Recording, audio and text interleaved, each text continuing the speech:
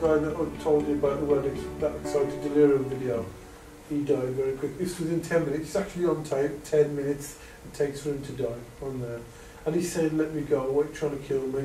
So what they did, the Americans, they do it in a different way, don't they? They had him tied up from his arms. They put pressure on top of him. He wasn't a threat. They tied his legs as well, and he couldn't move. So that positionally asphyxiated him and killed him somehow. Plus he was traumatised. He was on drugs. He was on drugs. Well, that's where you need to be listening to people, because it's a scary game, you know. People don't see, you know, when you get a lot of young people working out on the doors, they don't see the real dangers, because there are real dangers there. Do you remember?